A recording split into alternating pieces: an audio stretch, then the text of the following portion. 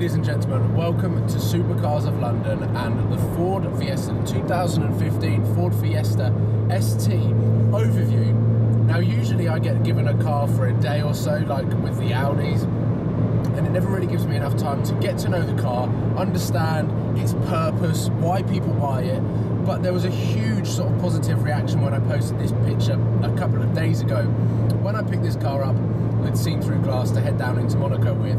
And over the last few days, really got to know the car. We've both taken it in turns to drive, be a passenger, and I've also got in the back and slept in the back. So we've really used this as more than just a car, and this video is going to use the best bits that we've had in the car, talking about its performance, talking about the sort of equipment you get in this car, and talking about just the best bits really.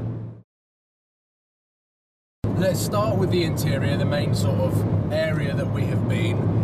You do get quite a lot of equipment. Now I have no idea what's optional and what's not optional, but things like automatic headlights, windscreen wipers, nav, aux in, USB, you can plug your phone in, you can charge it. It's got sat nav. The screen we have touched upon in previous videos, slightly too small probably for what I would like. It's smaller than my iPhone screen, but again my iPhone is essentially an iPad. But the way that it's all set out in the interior, really quite cool and quite futuristic, which I was always a fan of the Ford Fiesta. I never really made it clear, but every time I saw one I was like, that is actually quite a cool car. And then inside is actually very, very futuristic and very comfortable as well. We've got the Recaro race bucket seats with the two-tone red and black leather, red stitching, and it's a red sort of material that adds to the sort of sporty effect. And at night time you also get the red under tray, that's not the right word, under lighting or lighting, red lighting.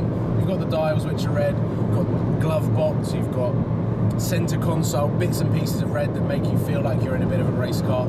And the overall view and periphery, it's quite a long word for me, is very, very impressive. And also this sort of visibility, blind spots, absolutely fantastic. In the rear view mirror, you've got a nice shape. And then this mirror here is actually zoomed in, so you get a good view of all of the cars that are coming up behind you, and you get to identify them quicker, which is good for car spotting, I must say.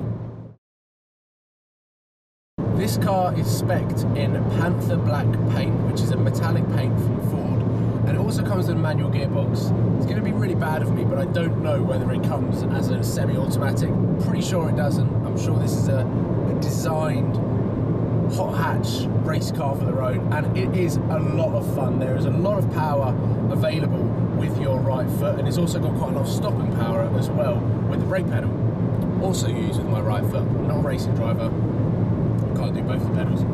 But as we have driven more motorway miles than we have town miles, it is safe to say this car is a pretty good cruiser. It comes with cruise control, which is a must in pretty much every modern day car.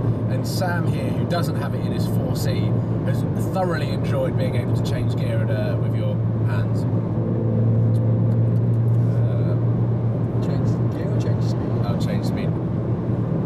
I meant to say change speed with your hands, not gear.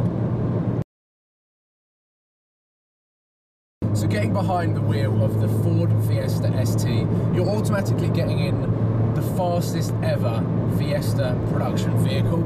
It's super fast, it's got 182 PS, which equates to around 185 brake horsepower.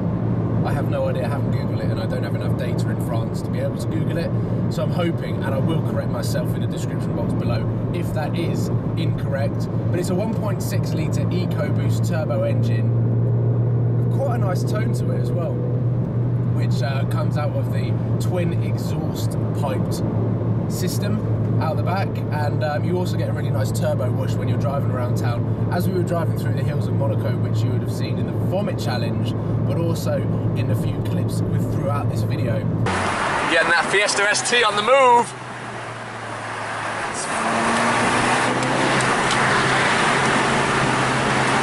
Look at the road we've got on the sat nav. Oh mate, it's going to be lols.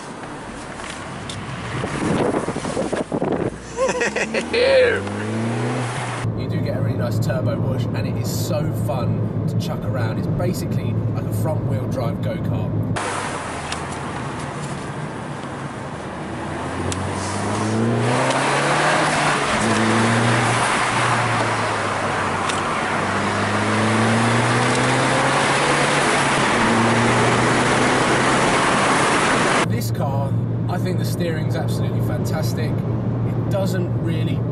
understeer or oversteer, but I haven't really pushed it to the limit to be able to get there. So I can't really talk about that because I haven't experienced it. But the reason being is this is the first left-hand drive manual car that I've really driven in quite a long period of time, or over a long period of time. I have driven one manual left-hand drive before, and it was an A-Class when it first came to the UK, and that was actually on a test drive. I didn't film it at all. So to get in this car and have to change gear with my right hand rather than my left, it's going to be very strange going back into the UK, driving on the other side of the road, but also driving on the other side of the car. The last thing to talk about in this overview, all-round opinion, first impressions of the Ford Fiesta ST is the fuel economy. Now this has obviously got the 1.6 EcoBoost engine, and I'm a real sort of fan of fuel efficiency, saving the earth, which is why I'm driving the V8 4.2 litre R8. And so I always take into consideration how good this car is on fuel. The one thing that I'd say is I haven't really explored the trip information here, but there doesn't seem to be that much information, whereas opposed to my car, I'm able to get live MPG, average MPG, current sort of fuel range that I've got, things like that that aren't really available immediately at my disposal, which isn't a bad thing. But we have done from Paris down to Monaco and back 5 tanks of fuel, and I think this fuel tank is around 45 to 50 litres big or large, however you want to finish that sentence.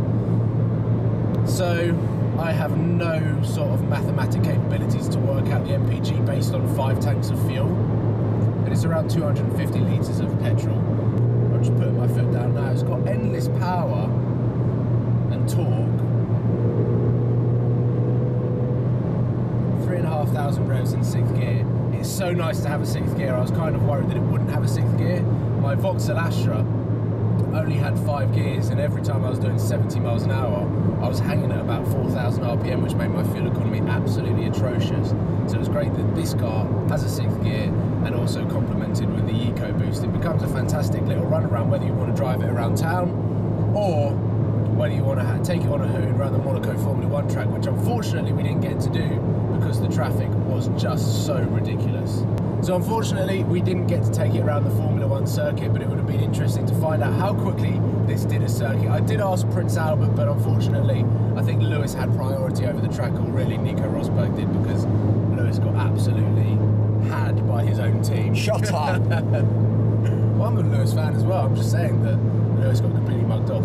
So ladies and gentlemen, that is the overview of the baby Ford hot hatch, and I think I'm really looking forward to getting behind the wheel of the new Focus RS, which fingers crossed is coming very soon. It's got a drift button, and I'm hoping to get really cool access with that.